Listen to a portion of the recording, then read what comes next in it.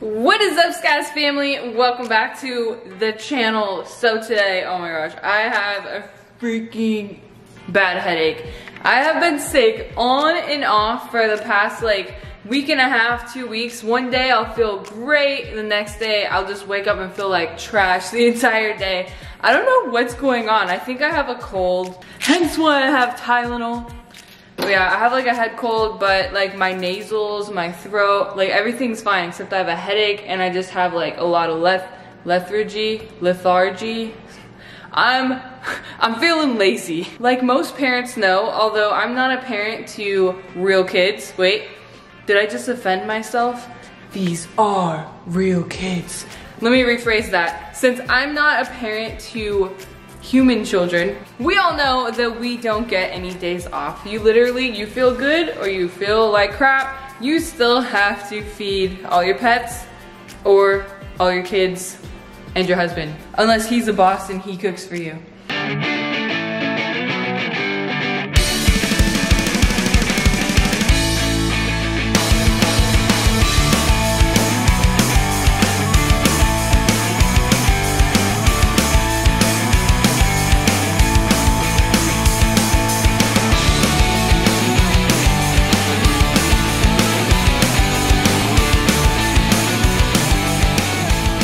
Go family. Anyways, I thought I should take this opportunity to feed all the pets since I have to anyways, but with the headache since I am indeed feeling sick. So first, we're gonna start off not with the dogs. We're gonna start off with the horses and with the cows. So let's go do that first. So all the dogs think that they're going out right now, but unfortunately, nope, they're not. Because I'm feeding the cows and I don't want you guys to get squished by cows. Stay! Ha ha ha ha. So walking into my barn, here is our feed room and tack room. Here is all of the wonderful buckets. We have Flight's Athlete grain in here. Flight is my horse. We have Tupelo and Flight's feed that they share. We have Flight's gainer over here, weight gainer because Flight is a hard keeper. We have the cow's grain in here, which looks like that. And then I have my quail food right here. And then I also have my dog food right here. Oh, just kidding, that's Molly. My dogs don't like cats, they don't taste very good. So, I do not feed my horses grain in the afternoon. I only feed them grain in the morning, even though Flight wishes that he could get grain breakfast, lunch, and dinner. Unfortunately, Fligs, you can't eat that much grain, but you can eat hay. So let me check your hay bag. You have some hay in there, would you? Oh, you're gonna give me a kiss. Give me some grain, Mom. Give me some grain. Oh, what is that camera? Is that? What do you think it is? Look, it moves. It can move. You're so pretty. If Flight was a brown horse, he would have a beautiful blaze on his face. You can kind of see his blaze. Anyways, I will go ahead and throw them some hay. Normally I would put it in a slow feeder hay bag, but I have a headache today, okay? I have a headache, I don't wanna throw it in there. And they still have hay, they still have some of their lunch. So, I'm gonna try to do this with one hand. This is considered one flake. Now, since there still is hay in their hay bags, I'm only gonna give them one extra flake because normally I like my horses to kind of free graze all day. So I always just load them up with hay and they always have something to munch on. Horses are grazers, free grazers, and they like to eat a lot of hay. All right, Tupelo incoming. Boop. So there's Tupelos. As you can see, they still have a lot of lunch. Now, here we have Molly. Molly says, "Ooh, I know what time it is. Feed me." So this is where I keep their food. And I'll just kind of grab this and fill them both up. All right, now it's time to feed the cows. So normally I have a little bucket in here. Where is that bucket? I think I left it out over here when I fed them. Here is the bowl I was looking for. So right now I'm feeding my cows grain twice a day just because Ginger is pretty skinny and we need to get some weight on her. They don't eat too much grain. Probably about a scoop and a half. So I divide this grain right here between my 2 adult cows. So Ginger already sees it. Mary doesn't see it yet. Ginger, come on, Ginger. They have buckets outside that I just keep out here. And I also keep this separated. I give her a little bit more because she's so skinny. Hi, cutie. Hi. So if you guys don't know, these are our new cows. This is Ginger and she is a mom to this baby over here. Flies, love them. Oh, you has a boo-boo right here. What happened? What happened? You're such a pretty mama, huh? She's such a sweet cow. You're very sweet.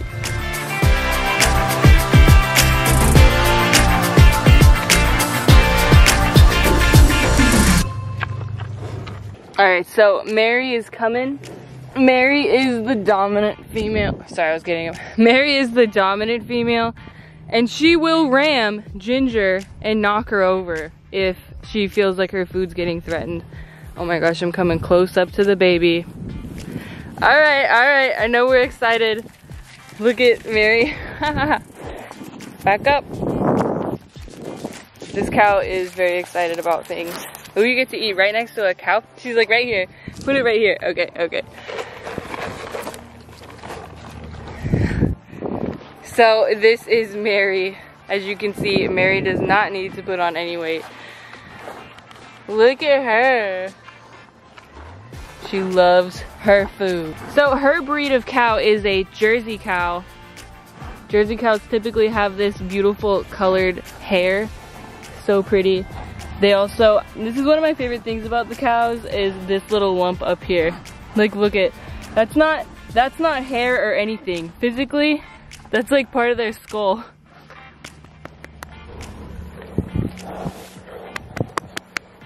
Good girl. So he's a baby bull right now, but he will be steered, very soon, in the coming of months.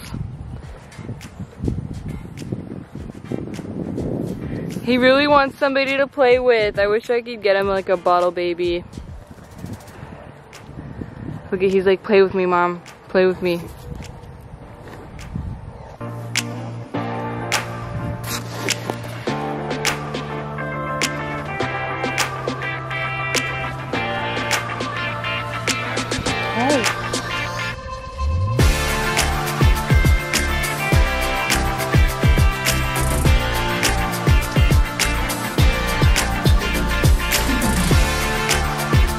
Here Mary comes.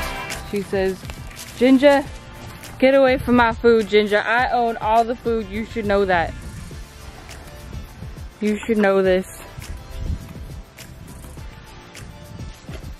I don't have anything else, I know. I'm holding a bowl. It looks like I have food, but I don't. It's all gone. Baby's letting us get closer. Hi, baby. Hi, baby. Hi, baby. All right, so cows are done. That is as easy as it gets. She says, no, we're not done. What are you talking about? What are you talking about? Come back. They also have access to this mineral block right here, which has salt and minerals, and they love it. There's nothing like feeling sick and then going out into like a really humid area or climate and then going into an AC and then just being like, bleh, I have a headache. Ooh. Now I am going to be feeding Franklin. Mom, You better feed me or I'm gonna throw up all over the floor, okay? I need food. Then Guppy says, give me some food, I need some food. And Jelly says, Get me food right now. just kidding, Jelly doesn't sound like that. And Willie says, Hey, you better give me some food right now, or else I'm going to pee on your carpet. Guppy's bowl. Guppy is still eating kibble. My other dogs are on raw food. I will be switching Guppy to raw food very soon. So my dogs do eat raw meat a couple times a week. I'll just give them this kind of raw meat. And then a couple times a week I buy these patties. They're called Tuckers. You guys can like Google it. It has a lot of vitamins and it's good. So I like to change their diet, alternate their diet, give them beef, give them chicken, give them turkey, give them pork, give them, you know, fish, salmon. So today we are doing some beef and chicken. So when you're feeding raw food, there's a lot of different things you need to do, like look at the protein count and the bone count. Bone is calcium, and like you don't want to just feed your dogs raw meat like this because dogs need calcium. There's a bunch of YouTube videos. Everybody has a bunch of different opinions on what to feed and how to feed.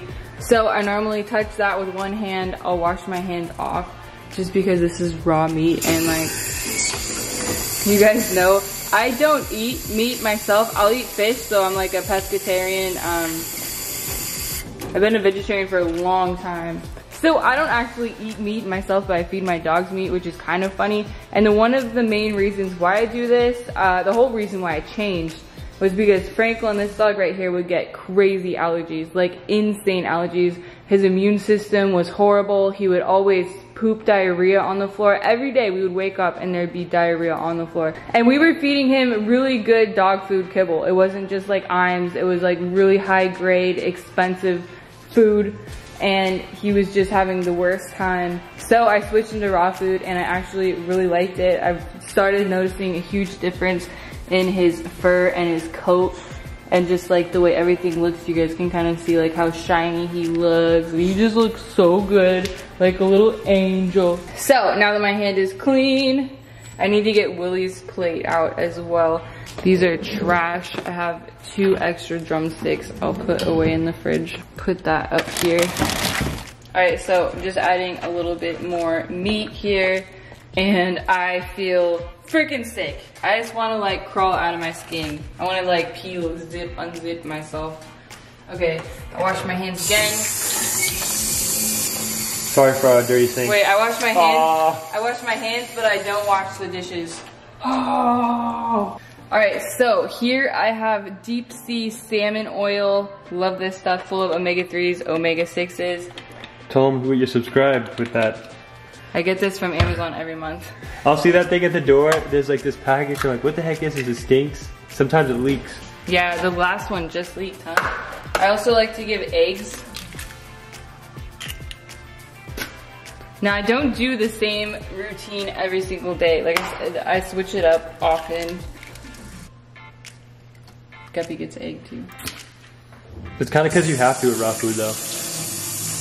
Yeah, but I'll switch up like the eggs, I'll switch up the oil for coconut oil. Sometimes you put the hemp seed, not hemp seed, but whatever that seed Yeah, is. hemp oil. Sometimes I'll give blueberries to the dogs, and sometimes I'll give broccoli, primarily to Franklin and Guppy. Guppy's another dog who will eat anything. Jelly, on the other hand, not so much, but we can try it. Willie absolutely will not. Right now I'm also giving kefir just because it's allergy season.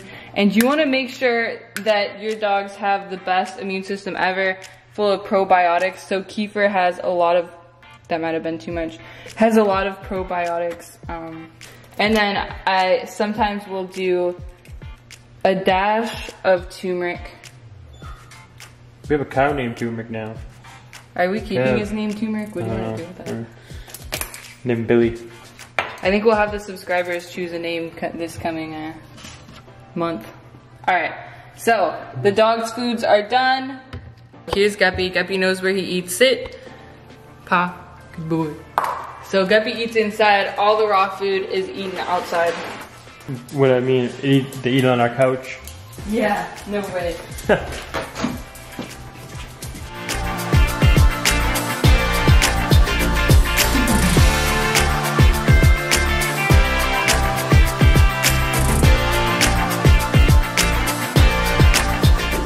Alright you guys, so this was so weird.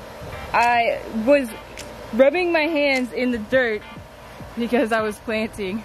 And all of a sudden I see this little lizard. Do lizards lay their eggs in dirt? That was so weird. I didn't cover him or anything. He came out of the dirt. So weird. I'm planting a bell pepper. Okay guys, so now that the dogs are fed and I still have a headache, here's baby bird. Hi, sweetie. Hi. So, baby bird doesn't get any dinner. She has pellets in her cage, and she also gets vegetables during the day, so she kind of just she kind of just forages throughout the day, but she doesn't get a specific dinner. So she's easy. So when I'm home, I leave her out on my screened-in patio. That way she can fly around and have fun. And then at nighttime or when I leave, I pick her up and I bring her to her cage. She says, yeah, pick me up, pick me up. Okay. And when I go to do it, she's gonna say, no, don't do that. Oh, you're gonna lay down? All right, are you ready for bed, baby bird? Yeah, you ready? Let's go. Yes, your bed. There you go. Oh yeah. So usually by this time she goes in her cage, she's not hungry. I'll just check and make sure that she has her pellets. And I'll make sure that she has fresh water, and she does. Also during the day, I'll give her peanuts and other shelled nuts. But since it's nighttime and it's bedtime, she's going to sleep. Okay, baby bird, I love you, good night. We have to feed Barry. So Barry is my betta fish that I've had for a long time. Barry is kind of sick. He has a tumor, and this is kind of common with betta fish, unfortunately. If they live long enough, which most of them don't, but if they live long enough, they'll get, some of them, they'll get tumors, and it's partially because betta fish are extremely inbred. So there is his tumor. As you can see, he's had it for a long time. I want to say like a year, 2 years. He has had that tumor for a while now. It used to be very, very, very small, and then it got bigger and bigger and bigger. It doesn't really affect him except his swimming. He's not as active anymore. He's an old beta. He's probably like 4 years old now. So yeah, that is Barry. All right, you guys, so I am going to check my quails quick.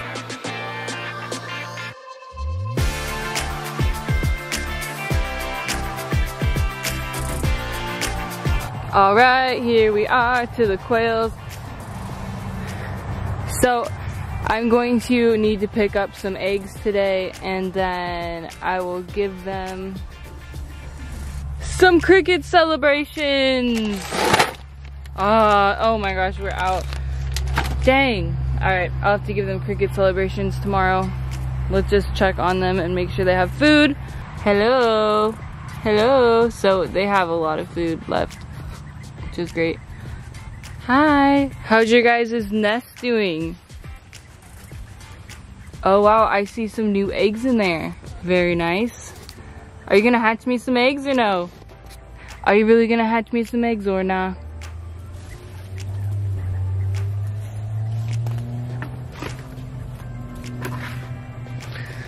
Alright, so I'll just grab some of these. There's an egg in their food thing. Nice. These ones are dirty. Alright. We got an egg in there. Alright, so I'm not gonna feed these to my dogs just because they are a little bit dirty. Now I'll check on my Conturnix quail. Alright, these quails also have food. Happy quails. I need to do a whole revamp of their cage. Hopefully I'll get around to that this month. I just threw some new hay in here for hides and stuff. It looks pretty for a bird, but it does not look pretty for a human eye.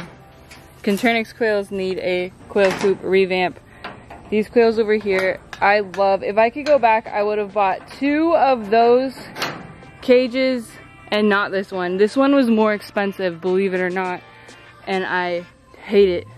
And this one was like $500, and this was like over $1,000. This was $500, not including the predator proofing that I had to do with that. This one overall wins by far. All right, so now I am back up at the stables. I am a little bit sweaty. Wow, it's humid outside. Anyways, my headache has subsided a little bit. You know, sometimes just taking your mind off of feeling sick actually makes you feel better. Keeping yourself busy, even though it's hard to when you don't feel good. Anyways, that was my sick headache routine, feeding all my pets. If you guys enjoyed it and want a morning routine, or I think I'm gonna do a meet all my pets video soon. That way you guys get to meet all of them, because we have a lot of new ones that you guys have slightly met, but I'd like to go a little bit more in depth with them. Anyways, I love you guys so much. Give this video a thumbs up if you enjoyed it, and I'll see you guys in my next video. Bye! Hey, it's me, Franklin.